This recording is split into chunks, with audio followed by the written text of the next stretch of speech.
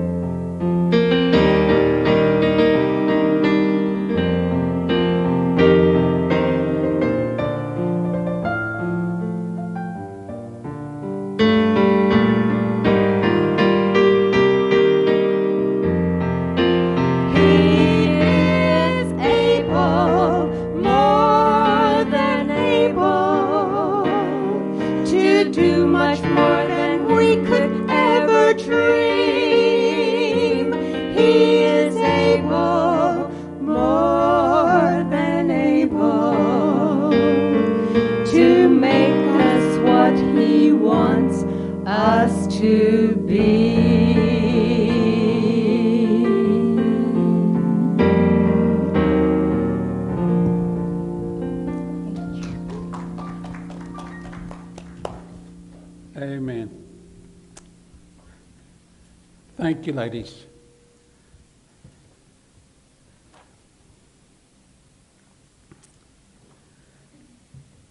This is part one of the first message. The first message has two parts. You'll get the second part next week. When God doesn't make sense. It was 39 years ago, but I still remember it very well. May 27th, 1981. The call came at about 10:30 p.m. Someone had died. Would I please call the family? And before I could pick up the phone, the mother called me. Her daughter, Sheila Couples, had been brutally raped and murdered on the night of her high school graduation. Sheila had been in one of my classes at Chester County High School in Henderson, Tennessee, so I knew her quite well. And as I got dressed to go to the home, I wondered what I would say. When I arrived, it was quite crowded. Everyone was kind of milling around in a state of confusion. And at length, the mother took me aside, and through her tears, she asked me the question that I had known was coming. Why? Why did God let this happen to my daughter? And it wasn't the first time that I really had no satisfactory answer to that question, and I was sure then, as I am even now, that it wouldn't be the last. When you look at the questions of life and death, and when you consider the problems of this death-sentenced generation, even the most fervent believer looks up to the heavens and cries out, why? Why me? Why now? Why this? It's an amazing thing. Why? The question rings across the centuries, and through every generation, all of us ask that question sooner or later. If you haven't asked that yet, you will. It's a question that it doesn't admit an easy answer. Indeed, the godliest believers have sometimes wondered about the ways of God. And if Job never got a complete answer, what can I expect? As I read the Bible, I don't think there is one single answer. We get one kind of answer in the book of Genesis. We get another kind of answer in Job. Still other answers in the book of Psalms. Ecclesiastes takes another different approach. And then the Gospels present us with a Christ whose very coming alters the way we think about everything.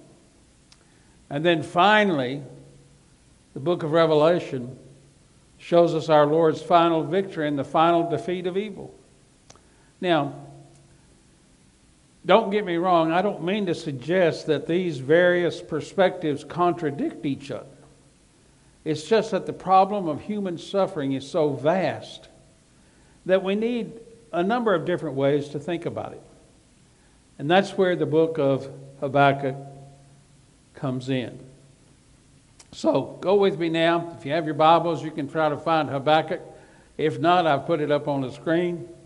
We're going to just be looking at the first 11 verses of chapter 1. Chapter 1, verses 1 through 11. I got to see if I can manage this little thing with my Bible in my hand too. The prophecy that Habakkuk the prophet received. This first part that's just a little introductory sentence in verse 1. Beginning in verse 2, you have Habakkuk's complaint. How long, Lord, must I call for help, but you do not listen? Or cry out to you violence, but you do not save? Why do you make me look at injustice? Why do you tolerate wrongdoing? Destruction and violence are before me. There is strife and conflict abounds. Therefore, the law is paralyzed, and justice never prevails. The wicked hem in the righteous, so that justice is perverted. Habakkuk's question. Now, verse 5, the Lord's answer. Look at the nations and watch and be utterly amazed. For I am going to do something in your days that you would not believe even if you were told. I am raising up the Babylonians, that ruthless and impetuous people, who sweep across the whole earth to seize dwellings not their own. They are a feared and dreaded people. They are a law to themselves and promote their own honor. Their horses are swifter than leopards, fiercer than wolves at dusk. Their cavalry gallops headlong. Their horsemen come from afar. They fly like an eagle, swooping to devour. They all come intent on violence. Their hordes advance like a desert wind and gather prisoners like sand. They mock kings and scoff at rulers. They laugh at all fortified cities by building earthen ramps. They capture them. And then they sweep past like the wind and go on. Guilty people whose own strength is their God. Wow. Habakkuk had a complaint, and God answered. In this series, we're going to dig a little deeper into this little book, written just before the world caved in for the people of Judah. Now, like I said earlier, if you don't know where to find Habakkuk, it's easy. Look in the minor prophets of the Old Testament, and Habakkuk is squeezed in between Nahum and Zephaniah. Those two books that we just read all the time, right? I suggest still that you just look at the index. Let's back up for just a second. There are 17 prophetic books in the Old Testament, divided between the major prophets, 5 books, and the minor prophets, 12 books. They're not called major and minor because of their respective importance, but because of their size. In one of my Bibles I have at home, the 5 major prophets take up 191 pages, while the 12 minor prophets take up only 61 pages. We're talking about short books here. Habakkuk itself contains 56 verses spread over 3 chapters. And though he is a minor prophet, there's nothing minor about his message at all. He's writing about a topic that we all think about eventually. Habakkuk is really unlike the other prophetic books in that it records a dialogue between one man and God. Whereas Isaiah contains a message from God, Habakkuk records a conversation with God. If you've ever felt like you had a few questions for God, now then this is the book for you, because there's a conversation here. Professor Howard Hendricks from Dallas Seminary said that Habakkuk was, quote, the man with a question mark for a brain, unquote. Here's a bit of the background of this book. We think, or the scholars think, that the year is about 605 BC or somewhere thereabouts. We can't be sure of the precise year, but that's a good guess. After good King Josiah died in 609 BC, the nation of Judah plunged headlong back into the cesspool of corruption, immorality, and idolatry that had plagued it for many generations. This time, the people seemed hell-bent on their own destruction. And instead of edging toward the cliff a little bit at a time, they seemed determined to just plunge over it going full speed. It was as if the nation had a death wish and no use for God at all. And then Habakkuk arrives on the scene. Now, about the man Habakkuk, we know almost nothing. We assume he was around 30 years old. That's just a guess. We know he was a contemporary of Ezekiel and Jeremiah, and would have been probably 10 to 15 years older than Daniel. When he saw the terrible moral decline of Judah, he prayed for God to do something. In his mind, he no doubt thought that God would raise up another king, another good king like Josiah, to lead the people in the right direction. Little did he know that God's answer would come by way of the hated Babylonians. As I consider the situation behind the book, I'm reminded of the famous words of Billy Graham, uttered when he was a young preacher, when he said, if God doesn't judge America, he's going to have to apologize to Sodom and Gomorrah. If those words were true 60 years ago, how much truer are they today? Habakkuk lived in confusing times, and so do we. Habakkuk had a hard time understanding God. So do we. And that's why I'm calling this series, Trusting God When You Don't Understand Him. We need to sit with Habakkuk for a while so we can find a faith strong enough for our own troubling times. Habakkuk wrote out his argument with God in 3 short chapters. Let me give you just a simple outline. Chapter 1, faith tested.